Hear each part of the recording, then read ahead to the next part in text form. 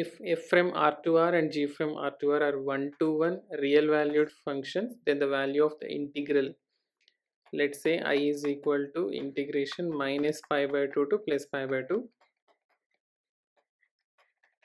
f of x plus f of minus x into g of x minus g of minus x dx, which equals to integration minus pi by 2 to plus pi by 2, and by using the property integral a to b f of x dx, which is equal to integral a to b f of a plus b minus x dx. So we can write f of pi by 2 minus pi by 2 minus x means f of minus x plus f of x into g of x,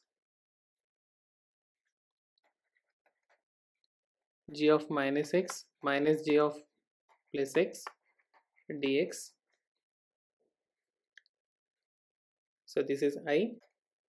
which is equal to integral minus pi by 2 to plus pi by 2 f of x plus of f of minus x into, if I take minus common, g of x minus g of minus x dx, so which is equal to minus I.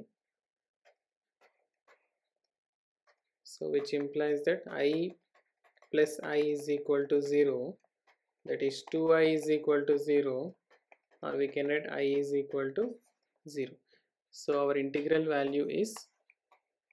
0. So first option.